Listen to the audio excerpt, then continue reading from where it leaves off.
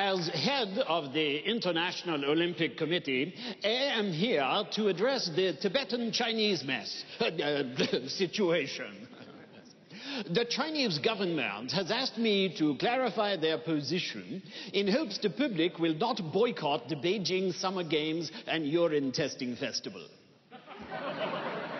They have assured me that their goal is to maintain the Olympic ideals and to keep the world safe from that despicable peacemonger, the Dalai Lama. That Dalai Lama is so selfish, he does not even pay his parking tickets on the Lama-mobile. He refuses to stoop and scoop after his Shih Tzu. Free Tibet! This summer, China will introduce a new demonstration sport, Whack-a-Monk. Save Tibet! But there's more about the Dalai Lama. He is addicted to Texas Hold'em poker. The West has utterly corrupted the Dalai Lama. He is even in a Hollywood three-way. Yes, he is boinking Matt Damon and Ben Affleck.